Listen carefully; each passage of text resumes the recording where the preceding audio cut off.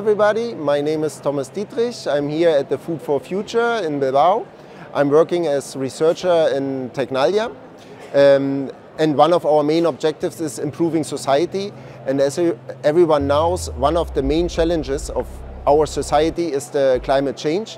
So therefore we are trying also to improve the agro-food chain, where currently certain amounts of subproducts are leaking out as waste.